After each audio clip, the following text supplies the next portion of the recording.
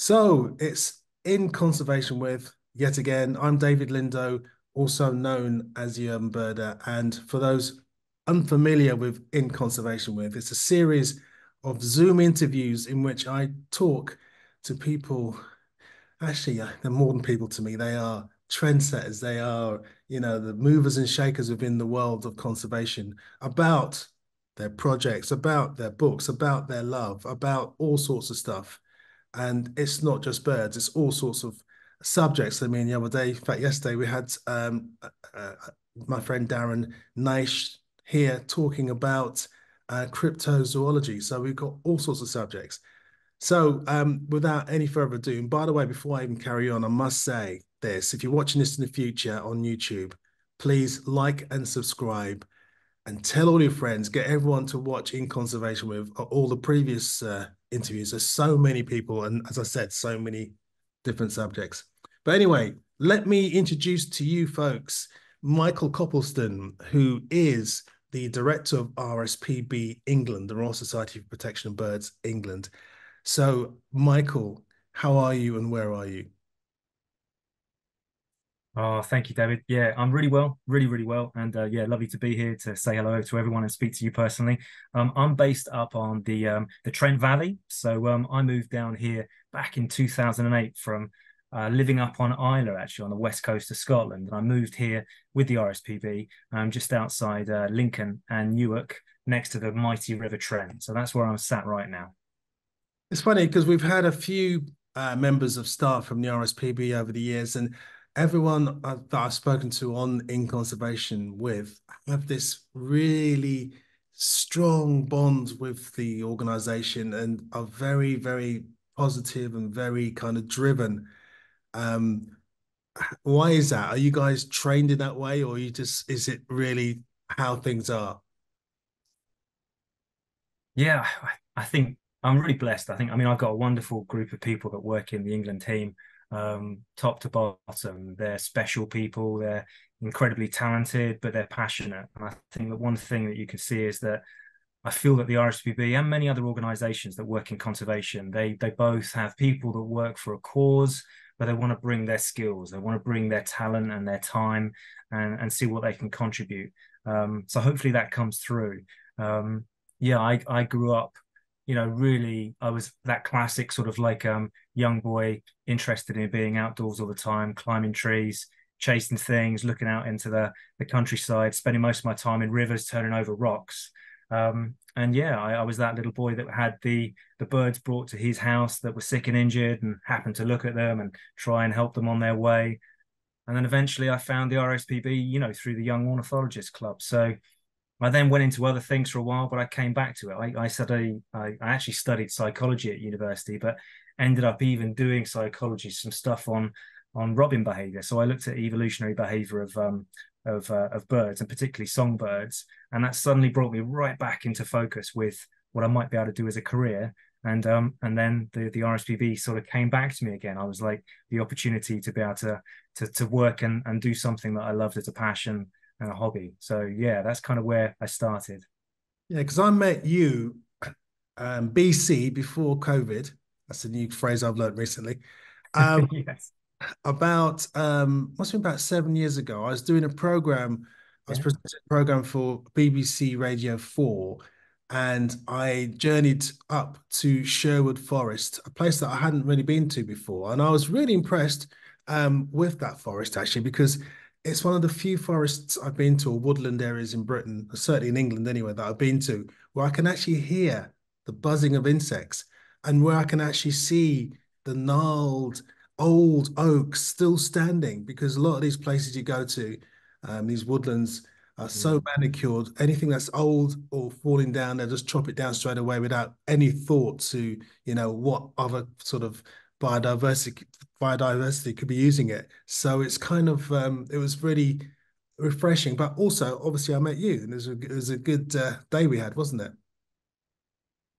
It was great. Yeah. And it's the People's Forest as well, wasn't it? I remember you saying to me it was one of the few places you'd ever come where, yeah, you was, stacked out with wildlife around us, but you saw a real diversity to the people that were coming there, and and in truth, not everyone had a pair of binoculars. In fact, it was very rare to see a pair of binoculars at Sherwood Forest, even though, you've got, red stars and lesser spotted woodpecker and nightjar and woodlark and all these incredible things. And they're there. And if you want to go and find them, you can. But there's people that absolutely love Sherwood Forest just because of what it represents, that kind of egalitarian value. And it's got a really interesting story. I mean, those oaks you saw and we looked at together, those ancient oaks. I mean, some of them are 600 years old, some of them are over 1,000 years old. The things they've seen is astonishing, and they're like living sculptures, aren't they? Some of them are dead, and in fact, half of them, should be dead. It should be full of dead wood in some ways. That's what a lot of the invertebrates live and survive on. That's their niche, their ecosystem. But those trees are only there for a very strange reason. And if you go back in time, a lot of our trees, particularly oaks, were harvested for the creation of boats, or sometimes those big eaves that you see in cathedrals. And the oaks at Sherwood Forest that have now become, if you like, the treasure, the real gems, they were the rejects. They were the ones that were too gnarly. They were the ones that are out of shape and couldn't be used. But over that time, the landowner that owns Sherwood Forest and continues to do so to this day, it was kind of protected. It was like a classic sort of royal hunting forest. Over time, as I said, I moved down to the this area back in 2008. And I started on a wetland site. My big focus was working on ex-mineral sites and creating new reserves. But then I started to work in other places. And in Nottinghamshire, there was a wonderful heathland there, one of the biggest heathlands still in the Midlands. It's called Budby Heath. It's about 250 hectares in size, so still quite significant and intact. And it's adjacent to the rest of Sherwood Forest. And much of that whole landscape would have been oak woodland and heathland, and much of it's been lost. I mean, we're talking a tiny, tiny fraction is now left of what was once there.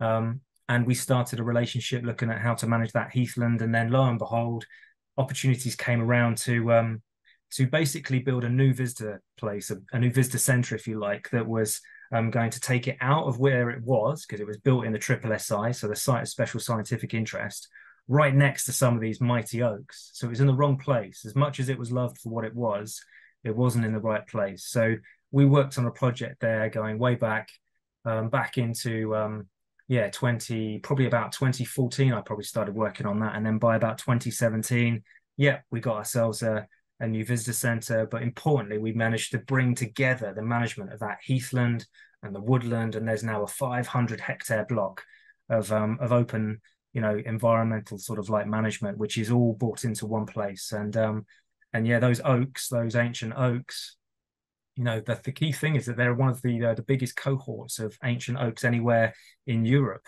let alone in England. And they're quite remarkable. So it's a great day. Really good to see you there. Yeah.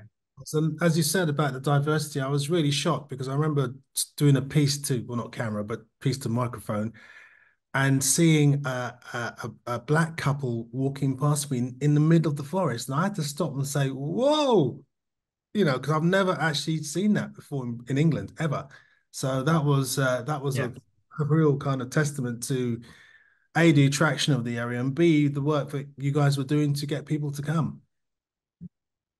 Yeah, it's so important. I mean, we talk about it, and it can't be tokenistic. It's got to be, genuine. But there's that recognition that nature needs to be for everyone, and there's no doubt that some nature reserves have typically been places where people have felt that they have to stay on the outside as opposed to be on the inside, and it's quite hard to turn around the culture around that. But at the same time, you've got to keep working on it. And I think one of the key things with Sherwood was that we recognised that it was a place which had both the cultural heritage, the local heritage, and the environmental heritage. And it's a destination. There's no doubt it's a destination that people want to come to and hear about the stories. So we wanted to embrace that and sort of build upon that. So yeah, and long may it continue. It's really a key thing for us there. Good. Well, since those days, you've now gone up in the world. You're now leading a team, the RSPB team in England, working, as you put it, on big levers to pull for nature, such as policy changes, fundraising, and people engagement, which obviously you're great at, as well as management and development of over 100 incredible nature reserves, such as Ham Wall in Somerset, or the Avalon Marshes, Mm. Sherwood Forest, of course, Bempton Cliffs, amongst other places. But today, actually, we're talking about something which I'm quite excited about. We're talking about the UK's wild bird superhighway, and it's something that, I mean, I put it out there now. I'm going to say this: I love wetlands. I mean, for me, it's funny. I only realised in the last couple of years that I actually prefer wetlands to any other habitat. I've been walking around jungles in Ecuador and Colombia, thinking, take me to a wetland. And I remember once being in Colombia in a jungle looking up or chasing shadows effectively and hearing things about a million miles away. And suddenly we came to a clearing and there's a wetland. And I actually said, leave me here. I'll see you later. You know, I just, excuse me, absolutely love the idea of wetlands. And I think that this whole project, which I kind of knew a little sort of bits of, has now come to this sort of fruition and it's this big thing now, which I want you to tell me about because I think these guys, the Zoomers here, as well as people in the future, will be loving to hear, how things have developed since the early days of this project beginning. Yeah, no, thank you. That's really kind to say as well. And I think I'm in the same fan club. I've worked on all types of habitats, but there's something about wetlands. I love being close to the water, whether it's, the tides, the oceans, or whether it's the rivers or, the wetlands. There's something about it, isn't there? That's incredible. I think it's quite therapeutic. But yeah, I think with wetlands, you can suddenly find yourself almost like wall to wall surrounded by birds. And I don't think there's many other places that can do that. You're in this incredible landscape. And when you sort of think about the East Coast wetlands, I think if you think about the UK, some of the wildest places that we've got are not necessarily at the top of the mountains. They're on our coasts. These are huge, sprawling mud flats, great big estuaries, huge sort of like salt marshes. And they go on for miles, like miles and miles. The tide will sort of range out into the distance. You can't see it. And then when it races back in, the whole place is rammed full of birds. And you can literally, like I say, be hit by a wall of birds flying over your head, whether it's, pink-footed geese or Brent geese or not, or, a big, big stack of sandling all just arriving at the same time. So there's something really special about wetlands. I couldn't agree more. And I think, I mean, we've been working in this space for a long time. And I think that it's always important to recognize where you're standing on the shoulders of giants in some ways. And I think you're trying to almost take the baton and take it take it on for the next lap and see what you could do to make things better. So the thing with the East Coast wetlands, what was fascinating for me was when we kind of started the ball rolling, we were looking at what do we have across the whole network of England, if you like, and what our big contributions were going to be to doing things at scale and things that are going to be really of significant importance.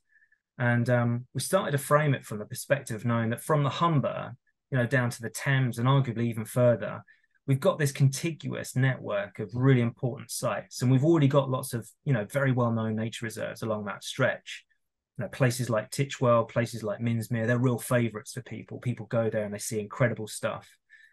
And then we've got some of the places that are a bit more hidden, some of the places that you won't necessarily get to as easily. Like I say, they're a bit harder to find. And even some of the new places that we've created almost from scratch, places like Frampton on the Wash. Frampton Marsh has now become some of people's, favorite place to go because you've got so many birds there. So we've got all of that work. And it was a case of, well, how do we string that together? How do you make it sort of add up? Because when you look at things individually, sometimes you don't see the bigger picture. And I think that was one of the really important things here. We recognized that from a national perspective, one of the key things that we could look at was this is a globally important network of sites. When we look at that East Coast Flyway, and again, talking about the East Coast Flyway, for many audiences, they're just like, what is that? And from a communications perspective, at first you think, well, we better not use that phrase because nobody knows what it is. But I found out that it's actually better to sometimes say something that people don't know because they end up going, well, what is it? And that was really noticeable where, Colin Murray on Radio 5 Live did an interview with us and he was like really, really passionate. It was like, I've never heard of this. What is it?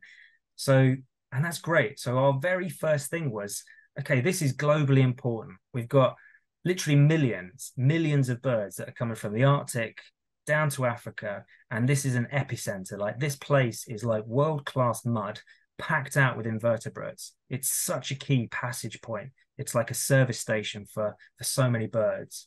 So what do we need to do about it? Well, the fact is that not many people know it. Not many people know that that's the case. And so first and foremost, we've got to raise that profile. We've got to think about how do we get people to know and celebrate and recognize what we've got. And one of the key things about doing that was looking at whether, tentative listing for World Heritage status would be an option. Now, I'd worked abroad with RSPB colleagues in other places like China, for example, working on big wetlands out there. And we were always thinking, we're always going to other places and advocating or learning from what's happening in other places, and then trying to bring it back.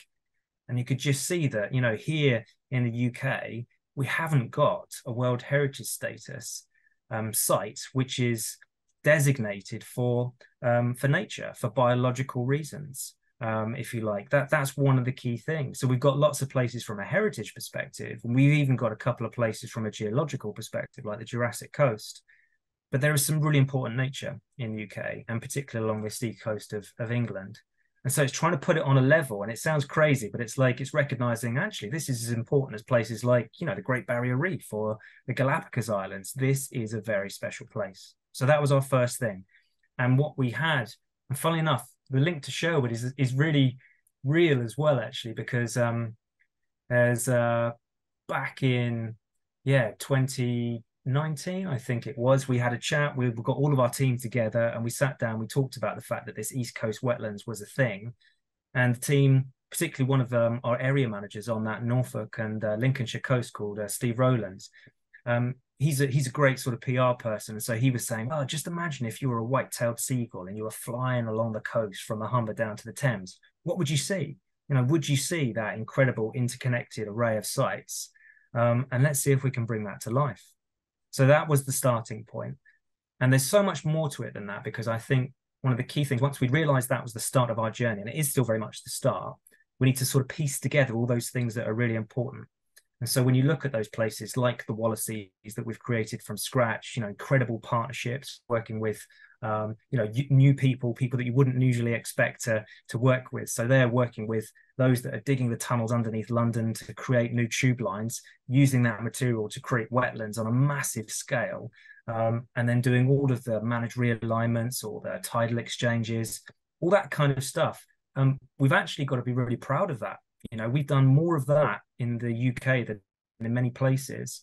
And so not only have you got this really important place for wildlife, in terms of adaptation, trying to work with the grain of nature, but trying to find ways to solve the issues that we all face now. And this is the reality. We can see that some things are baked in. Sea level rise is projected to rise over 50 centimeters, maybe even up to a meter over the next 100 years. So all these precious places that are important for both people, for wildlife, for business, there is pressure there. And so working out how you can put in place, if you like, the mitigation for that, but make it better in the long run, that's become the real driver. So that's where it started.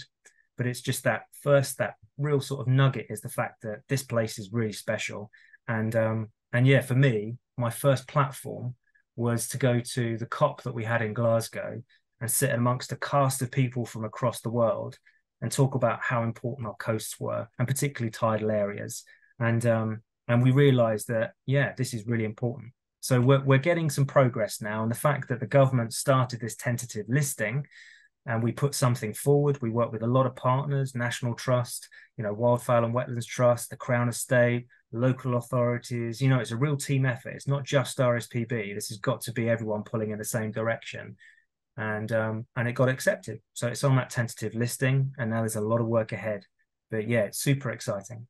Yeah, because I was going to ask you about because obviously it's a contiguous, as you say, array of different nature reserves and other areas, and obviously they're not owned by the RSPB. So obviously there was a lot of people involved in this, and I guess the question I want to ask was it clear to people that they should be part of this? Were there some bodies, no, you don't have to mention anyone, but in terms of, local councils or whatever, that kind of weren't up for it or didn't see the vision straight away? Yeah, I mean, obviously, and I think that's the thing. You've got to have patience with some of this. I mean, it's and you've got to have an open mind, because you know where you want to get to, but it's going to take a lot of different ways to try and get there sometimes. What we found was that there was an incredible amount of support. I mean, this is we're in interesting times. I think there's a greater level of awareness of, the impact of potential climate crisis, biodiversity crisis. These things are very present now. They weren't necessarily, 20 years ago. So they're different times for us, I think. We know that some of these things are getting worse. State of nature is sort of identifying that. But at the same time, there's a lot of hope there, because I think there are more people, more groups, more organizations that are in this space. And I think this is the key thing. It isn't just about one organization now. It's clear that you've got to do things at scale, and some of this stuff is going to be quite hard to do. And if you're going to do it at scale, it's going to be hard. You need people bought in.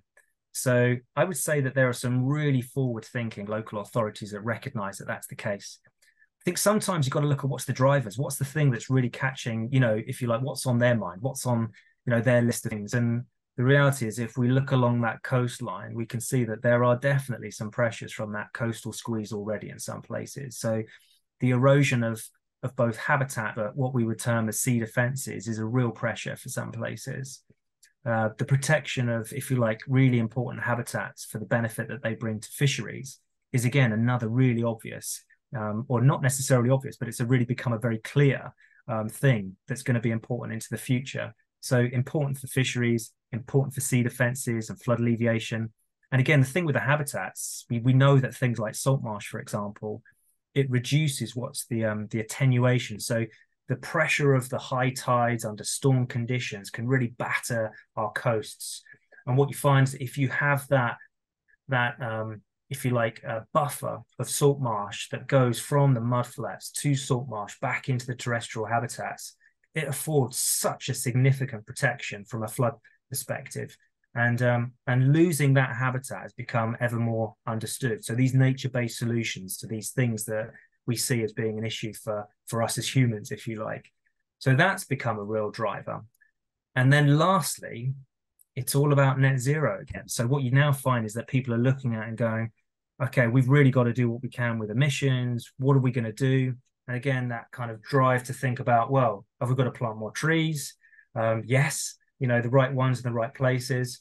Can we do more with our peat bogs? Absolutely. These are important carbon sinks, and we've got to protect those. And then suddenly people go, well, what about salt marsh? What about seagrass, for example? What about these mud flats? And it turns out that some of these habitats on our coasts are more effective than rainforests at sequestering carbon out and locking it in. And so you've got this kind of multiple drivers now. These are drivers, but they're now recognized as benefits. And I think that has changed a lot of people's minds about what there is that's an overlapping interest. So where we were maybe 15 years ago with projects like Medmary on the south coast, I don't know if you've heard of Medmary, but Medmary near Pagham Harbour, for example, that was a place where every single year the Environment Agency and the local authorities were battling, flooding that was occurring, that was affecting homes, it was affecting roads, affecting businesses. And the only protection from the flooding that was coming from the sea was a shingle beach. And it was mounded up every year by these fleet of bulldozers to the cost of anywhere up to £500,000 a year. And the risk of flooding was stated as being 100% on an annual basis, like it's going to flood every year. This is the best we can do. Now, Medbury then became this incredible project where there was one of the very first and one of the largest, if you like, managed realignments. So it's open coast, so it's recognizing that you can create a space where the water can come in, create new habitats, but alleviate the pressure. And you can control, if you like, in the best way and work with the grain of nature. Now that work's been done, you've got hundreds of hectares of more habitat. You've got significantly improved consideration for the local community because they were bought into the process. But importantly, the flood risk from an annual perspective has dropped from 100% down to 0.1%. And that's probably worth about 80 million, possibly more every year. And so these nature-based solutions have now become more recognized as in, yeah, we can do this and it does work. And there's economic, social, and environmental benefits. And it's not just, a pipe dream. These things can happen. So that's been really powerful too. It's a shame we can't shake our government awake to see some of these nature-based solutions to our problems. But that's probably another subject that can be talked about another day. But basically, we're talking about a large area for the East Coast wetlands. For those who may not know the geography of England that well, we're talking about sort of north on the East Coast, all the way down over the Wash, around the bump of East Anglia. And how far south does it go? I mean, technically, it comes down to the Solent. And so I think when we look at that migratory route and where the birds are kind of arriving, landing, feeding, and moving, I mean, the real epicenter is probably the Wash. We know it's the biggest, most protected area, and that's where there's a high proportion of birds coming in. But there's no doubt that there's habitat, and in truth, there's habitat further north than that too. But you kind of sometimes you've got to work out how do you make an ideal sort of like biogeographical shape size that can kind of speak to people. So from the Humber to the Solent is probably what we're looking at. But absolutely, there's going to be pockets of work that will probably be accelerated at different times and where the opportunities allow. It's probably about the same size as two New York cities. That's one way to think of it. It's about 170,000 hectares. Hectares is about the size of a rugby pitch there or thereabouts. It overlaps with our national designations. So it's this is the important thing, I guess. Where we have seen areas protected by our best designations, so triple SIs and SPAs, that's where we see the greatest benefits in terms of genuine protection for wildlife. And they're typically well managed as well. That's really important. What we would find is that something like a World Heritage status doesn't change what those provide. It layers on that global consideration, that kind of global commitment, if you like, and recognizes internationally the level of importance that there is on these sites. So that's how it works. And so it must be obviously a lot of mileage of coastline. But one thing that I think of straight away is two things actually. One thing I'm thinking of straight away is accessibility. Now, we're talking about Mm. areas which some are very sensitive, and is it only for migratory birds, or are we talking about places that are also used by breeding birds like terns and shorebirds that use the beaches? And if so, It would be both. No, absolutely. okay, and if so, what's the deal when it comes to accessibility? Because I've been on the coasts many times and I've been in despair watching people let their dogs just run and chase birds off the Yeah. beach and stuff. How do you police that? Because it's all very well having those designated areas, but if people aren't going to be sort of playing ball and actually sort of respecting the fact that there's breeding birds there, where does that leave us? I mean, great question. It's a great question, and it's been one that's there's been a lot of work on this in the last year or so, actually. And it's one of the challenges of our time. So we know that accessibility, i.e., access to nature, is critical for us to care about it, to be bought into it, to be in many ways able to have that care, to want to do something about it. So that's a real challenge if you don't have that. But at the same time, we know that much of our wildlife has now reduced, if you like, to these pockets. And these pockets are typically these protected areas. They're incredibly vulnerable then to the levels of disturbance that there might be if it isn't managed well, or if people don't conduct their affairs, if you like, how you need them to for this precious wildlife. And sometimes it's just they simply don't know. But we saw this really come into focus through the lockdown period of COVID. Actually, that was fascinating. So through my time with the RSPB, we looked very carefully at, wasn't it wonderful people got to connect with their local areas again? And that was brilliant. But then we also saw people, climbing onto tern rafts, for example, and treating them like stand-up paddleboards. Or, we found people, walking their dogs in places where you got, Schedule 1 protected birds. Again, much of it was purely because they just didn't know it was there. So there's a really important communications job there. It's not always just about education and communication, though, because you can shout till you're blue in the face, but some people won't do necessarily what you're asking. And so there's got to be more than that. And so there's other techniques and important things that we need to do. So this kind of accessibility disturbance issue is always going to be a challenge for us. And what I would say is that, there's definitely some really good practice that we've seen in certain places. It's not always just about fencing people out and keeping them away. There's a lot of really important sort of community embedded work that you can do. And you've almost got to try and turn the problems into the solution. You've got to try and find a way to get those people that are coming there because they love the place to realize why else it's important. And then when they start to love it for that reason, the self-policing comes along, if you like, that's really important too. But there isn't a silver bullet to this at the moment. And there's no doubt that there are scenarios where this is a really big challenge. And then there are scenarios where we're seeing some benefits. It's not just dog walking. You can see that there's, say, drones. There's sometimes different types of recreation. And we've got the science. We know that certain birds are incredibly vulnerable to disturbance. So particularly the ground nesting species, all the species that use camouflage. So these cryptic species that need to protect themselves from other predators, for example, when they're flushed from those nests, then they can become vulnerable. And what I would say, though, is that there's a lot of work this last few years. We've done some projects on the beach, for example, Plovers in Peril. It's been a project on that Norfolk coastline. And over the last 3 years, we've seen massive increases in some of those beach nesting birds. A lot of work has been put in by staff on the ground, working with people, then volunteers, then local communities. Lots of fencing in places, but targeting that in a way which is maybe more specific to where you've got the individual nests. And that's one way to actually manage it in a different way. But these are all things that need to be continually worked on. So a big challenge, and I can't fix it in 5 minutes for you here, but I think you're right. It's a really important one to work through.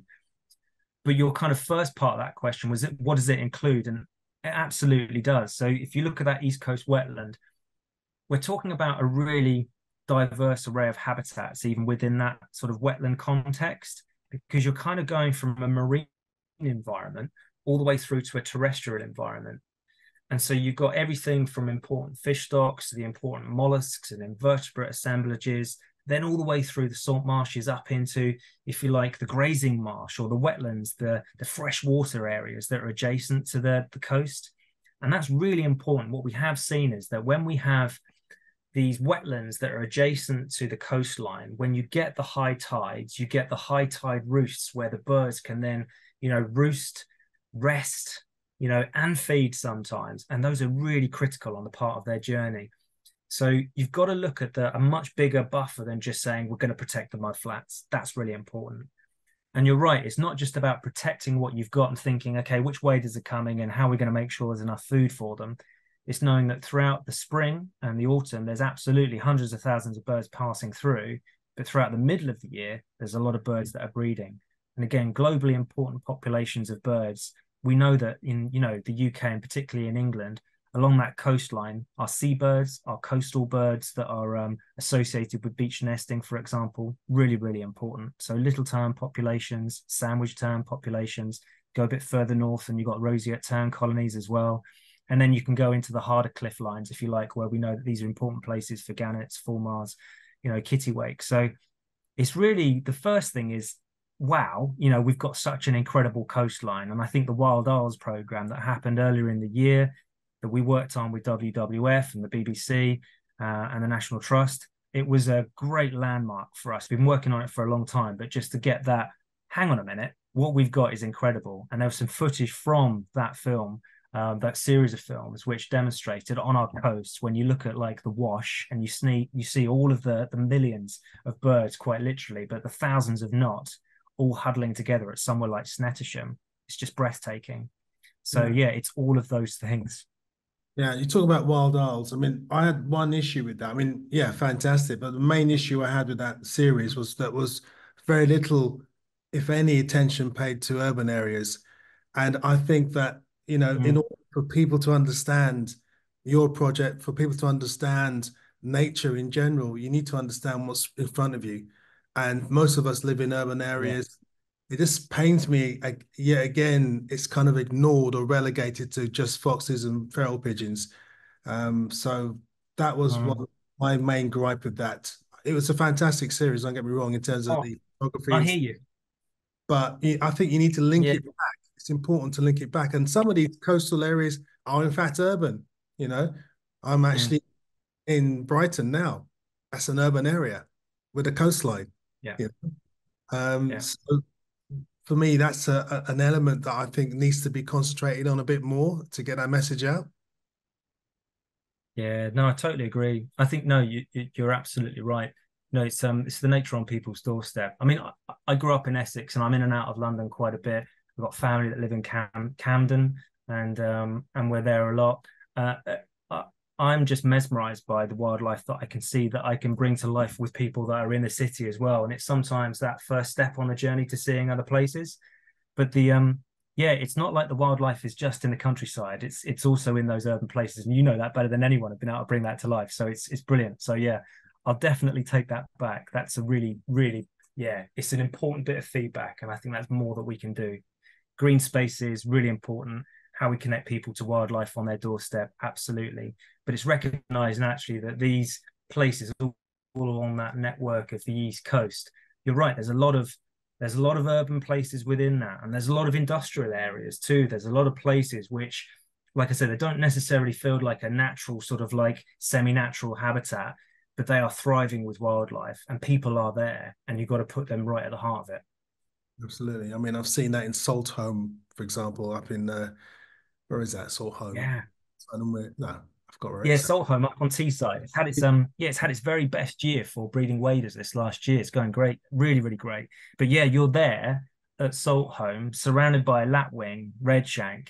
There's even, I think, bittern there as well that have been turning up in their reed bed. They've got, stacks of wildlife, and then all around you is this massive industrial sort of like backdrop. And that juxtaposition is really interesting. But that's where nature is sometimes fitting in around the edges of what we do as humans, if you like. So whether it's agriculture, whether it's development, whether it's industry, and it's just trying to sort of make sure we find the ways to both carry and live in sort of like coexistence, but then also making sure that there is genuine space for nature, because it's really squeezed. And I think that's my fear, if you like. I am someone that's ever the optimist, but my fear that I can see, if we don't act in a way on the East Coast wetlands whereby we recognize the global importance and we start to adapt, then unfortunately the sea level rise that occurs on the coast squeezes everything on one side. And the fact that, 70% of the land or more is under some form of agriculture, and the rest of it is, the fragments of where nature hangs on, is reduced. You're finding that squeeze is just going to push things to the fringes. And that's why we've seen, the losses and the reductions in populations. And that's not just species, it's the numbers of things as well. These dramatic declines. 40 million birds disappeared over my lifetime alone. And that's and disappeared means they're gone. It's not like, that's a really sad fact that we've got that. So my hope is that we make space for nature. That's the key thing for me. Yeah, I mean, going back to Saltholm, one of my favorite RSPB reserves, and also the place where Ridley Scott was influenced, looking at that industrial scene. It influenced him with his film Blade Runner. So that was great. What do I other, didn't know that. That's a good fact. hang out with me, pub quiz time, you'll be Brilliant. winning lots of prizes, I tell you. Um, what do other countries, how do they deal with this kind of project? I mean, you were talking about China, for example. Do they have a similar sort of Mm. look how to do things, or how does it differ, Yeah, or no, have there's a you lot of looked similarities. like them? Yeah, I mean, so my experience, I've got a few different types of international experience, I guess, from where I've gone to take what I've learned or contributed something, and then brought back some learning too.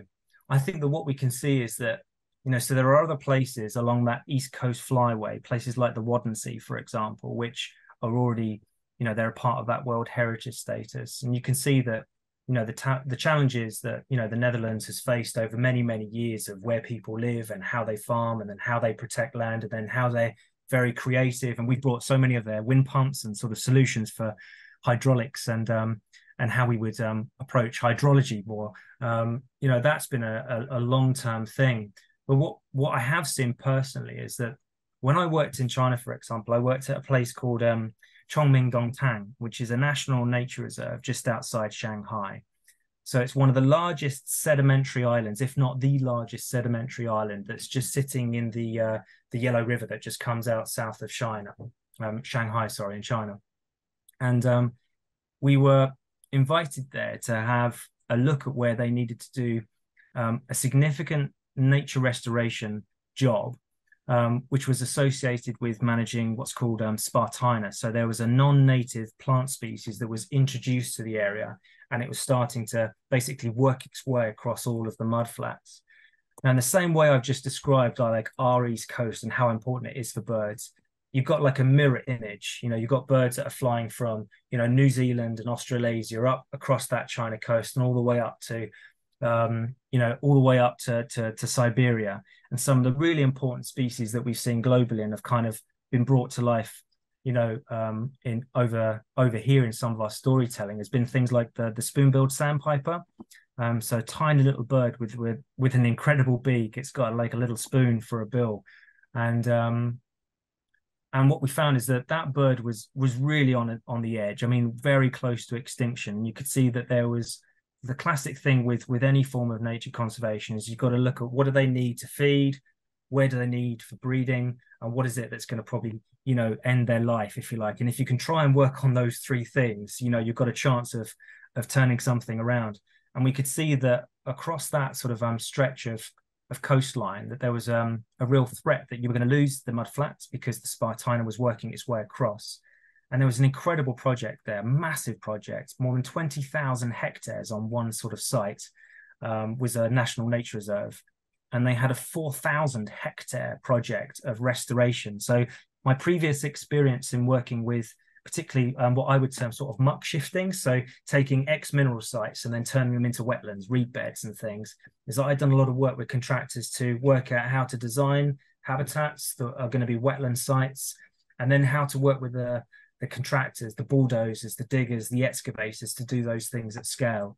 And again, RSPB's done that and done that really well for many a year now. So probably 20, 30 years of experience of doing that, learning it, understanding it. And what we were doing is we were taking some of that learning and helping our colleagues and people that we'd made contact with over in China. Now, we learned a huge amount too, because some of the techniques and the quality of the engineering was just incredible. So I took a huge amount back from that. But I was there really to try and help on the basis of what we saw in some of the work abroad was that nature conservation is quite commonly about protecting the best areas that there already is.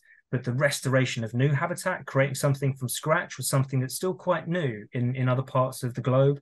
And I think that's where we were able to bring and share something from an RSPB perspective in the UK, where this creation of habitat was something. And I've got to say, the most important thing is to just stay calm. Like, keep calm and carry on is like a really good phrase in this one, because when you're doing these kind of projects, you're kind of almost turning something into like a lunar landscape, and you're fearful that it's ever going to work out. But once you work out what you need to create, how you sort of you work with the designers, the engineers, and you understand what the species require, I'd say it's probably one of the best projects I've ever worked on, and probably ever will be, because it was such a scale. And when I went back, it was multiple years that I was working with them there. And I've just got to say hats off. They invested heavily to deal with an non-native invasive species, but the creation of wetland habitat that was going to act as feeding, roosting, and breeding. And there's now new geographical populations of things like Saunders gull. They had completely new breeding species there, a variety of waders. But importantly, to give you the sense of scale, I went there and looked at the scrapes and the habitats that we made, and we had like 10,000 dunlin arriving all at once, just landing on the newly created habitat that we'd all worked on together. And it was just a great feeling, thinking that there was probably one spoon-billed sandpiper hidden amongst there somewhere. And so there, I've seen some great work. And I think that this protection of places, the World Heritage Sites, the International Wetlands Day, these are all things that are taken up with great consideration in many places across the world. And I think that we've got to really continue to, think globally and act locally. So you create that interconnected sort of understanding of what is it that the planet needs, and how can we all learn from each other to try and then act locally in a way which is going to be connected. And the reality is that other really important phrase, is that the birds don't know borders. We've got birds that are arriving in the UK. We think that they're UK birds. They're from the Arctic, or they're from Africa. They're from everywhere. It's like, this is a really important thing to sort of, I think, everyone to keep their head on to, because that bigger picture is really, really important. Yeah, it is indeed. And you're right. When you see, the work being done, at first you think, oh my God. And especially when you're not involved in that work and you just see the scarring of the land, you think, what are you guys doing? But actually there's a plan to Right. it. As you say, it's when it works superbly. I must tell you about my experience with spoonbill sandpiper. I remember being in Thailand, and I went to this salt pan area called Pak Tali, which is a very famous spot for people to go and see it.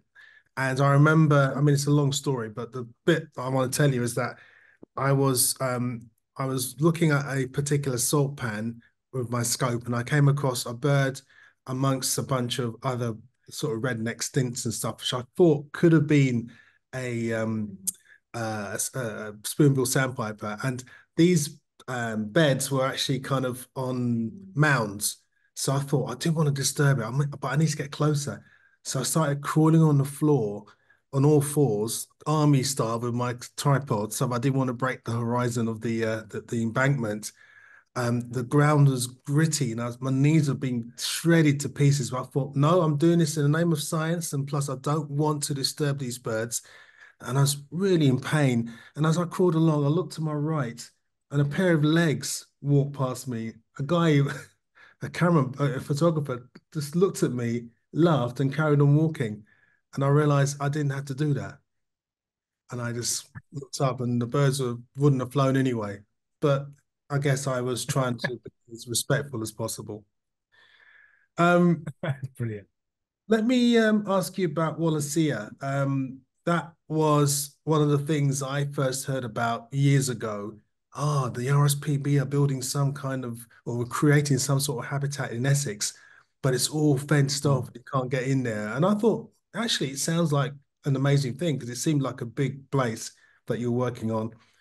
But then I heard that was it Crossrail was involved in terms of Mhm. yeah. And for those who don't know, maybe who don't live in the UK, I mean, amongst conservationists, they weren't the sort of loveliest of people. We didn't actually love them like HS2. They were sort of, as far as we were concerned, destroying habitat like HS2, but then trying to mitigate it by you know, giving to this project. So I felt a little bit uncomfortable with all of that. And I'm sure that maybe one or two other people may have felt the same as well. So can you just talk us briefly through that project and about Crossrail's involvement with it? Yeah, no, no, sure. Yeah, it's an amazing project. I've been to see it a few times now, and we actually we twinned it with some of the work that we did in Chongming Dongtan. Actually, that was one of the key things that we did because it was a template for some of the stuff that we've learned and been able to deliver.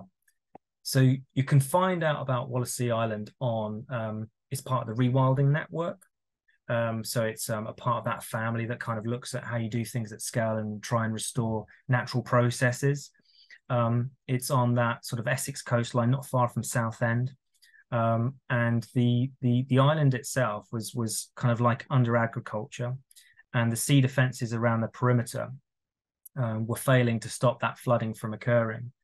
But importantly, there's a lot of sort of technicalities with how you create these things. You're working out how much material you need or what the impact's going to be on the estuary, how the hydrodynamics are going to work. So that kind of basically how the water's going to come in, how much do you need, when's it going to go out, what's the impact going to be? Loads and loads of things like that. What's interesting is the when I did the work in China, it was about sort of creating and protecting areas, and the creation of those habitats was almost like you were having to dig out areas to try and create wetlands. The interesting thing with Wallasey is that it was too low. So you had these failing sea defences, but what was behind it was too low. So if you were to breach it and let the water in, it would basically just be lost. So everything would be underwater. And I've faced this similar situation in some of the wetland work that I've done before. So there's this really important sort of like topographical sort of like measurement that you need to work on, whereby you get the ideal height of the ground that you get relative to either the water level management that you can conduct or the tidal changes that you've got. And so the reason that Wallasey required this kind of opportunity to work with a partner was because it's a really, really big area, but you could see that doing this breaching of the seawalls, allowing the water to come in, it required us to find lots and lots of material. So we're either in the business of trying to lose material somewhere or find it from somewhere, and both are equally difficult. So if you're trying to take material from a site, one of your go-tos is like you're often asked, well, you should take it to landfill or something. You think, well, that's a real waste of that material and it's very expensive. Likewise, when you're looking for lots of material, it's often not there. But for the right reasons, there was an opportunity to work with Crossrail. So they were tunneling underneath London. So the key thing that this was a relationship where we could see that the material that they were taking from looking at the underground, so looking at the new Elizabeth line, is that material needed to go somewhere, and it was going to be wasted. And that was, I think, one of the key things. So where we've looked at where you take material and how you use it beneficially is one of the key things. Quick segue, it's another example on the East Coast where, for example, when you're working with ports or where you're dredging material, quite often that material is just sent out to sea. Whereas what we've now started looking at is the beneficial use of dredging. So you take that material and you create new habitat, which can then be a place where nesting terns can be. So this concept of taking material that would usually just be wasted or taken to somewhere else and not used for a positive gain, that was really at the heart of the concept for how we work with Crossrail. And so working with them meant that we're talking about a significant scale because they had a lot of material and we're talking about many, many hundreds of hectares of land, and to bring that up significantly. And so there was fundamentally, there was a 24/7 sort of like industrial process of receiving, material and then having that on big wagons, taking it out and then working it into places, direct placement, and then working with all the bulldozers and the excavators, all with their laser leveling to try and shape that up to the right levels for a design that we knew that was going to work for wildlife. And it's done it. It's one of the most stunning places. It's got a lot of accolades. It's big, and that's sometimes one of the things that benefits it. So the scale really helps. It's become a really important place for breeding avocet. It's become a really important place for roosting raptors over the winter. Still very important for a range of other invertebrates, amphibians, and farmland birds as well, which are managed in with the way that the habitat's managed more peripherally to it. So, I mean, there are some excellent people that work in the team that really, they know their stuff when it comes to the design or working with the contractors. And that's who's really made that place fly. But a lot of it sometimes comes down to the concept, the negotiation, brokering a deal, but having a vision for what you want to create. And I think that that's what's really made, Wallasey special. So there's some important people, likes of Malcolm Alston and Jeff Q are two people that work in the RSPB that really made that place fly. And then there's lots of people that have managed it since that are doing a great job at making that work. So it's a really interesting site. And I think what it does provide, and one of the things that has come back to us from us putting forward our tentative nomination and an accepted nomination for the tentative list for World Heritage status, is that the what's termed the outstanding universal value of this area is in accordance with not only the abundance of wildlife that we have, but this demonstration of adaptation techniques that we've delivered across the coastline, of which Wallasey is one of those great examples of where we've had innovation working with industry in a novel way, but we've created a space for nature. So absolutely, when we're working with businesses, industry, I've worked with the mineral industry, I've worked with a whole variety of commercial partners as well, and we look through them very carefully. And I think one thing I would say is that I think at times we've always been incredibly cautious to work only with those that are doing absolutely the very, very best for nature at all times. And, why wouldn't you? Why would you not want to sort of make sure you're working with those people with that intention? But I think an important point is to recognize that you might not change the world if you only work with those that are already working at that level. And so it's important to see where you can work with others, not to greenwash, but importantly to identify where you can find that mutual benefit, that opportunity to learn, but that demonstration of what the art of the possible is. And I think that's what we were trying to seek to do with Crossrail. And I think that the end product does help us with that. So that's the short form, but there's lots more information on the internet that kind of goes with that story, but hopefully that brings a little bit of it to life. Yeah. Okay. Well, I totally agree with you in the respect of actually talking to people who may have been deemed as the enemy to try and make things or make some of the things good. Um, we are kind of we've There's actually still a limit, though. I do agree with you, though. That there's still a limit. There's some lines, and there's judgment calls to make, yeah and I think that we always face those, and there will be more opportunities for us to test that. There's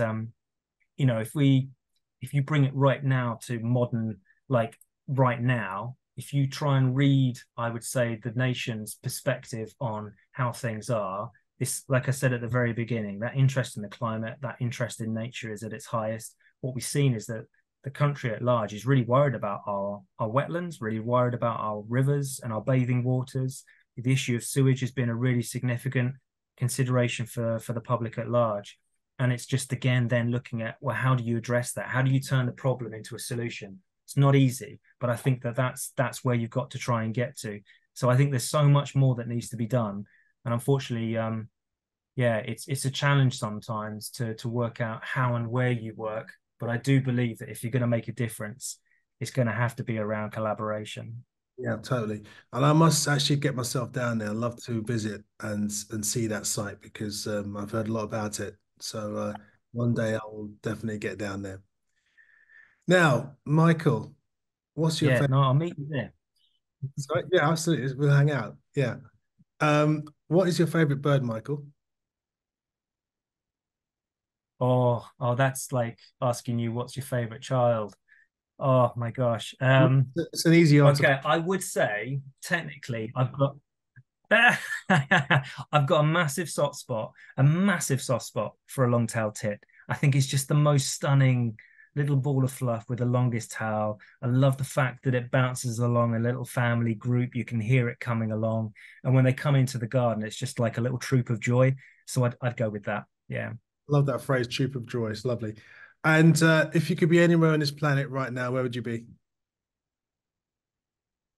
Oh, just with my family, with my family. And in all honesty, if it was a place geographically, I still have a massive soft spot for the nature reserve that's just around the corner from me. My heart was poured into it when I was working there. It's now run by other people, in our RSPB family, but I still sneak out there in the evenings. And it's a place where there's now bitterns booming and marsh harriers and bearded tits. And I spend a lot of time up there in the evening with my family. That's a sunset over Langford Lowfields. That's where I'd like to be. Cool. Okay.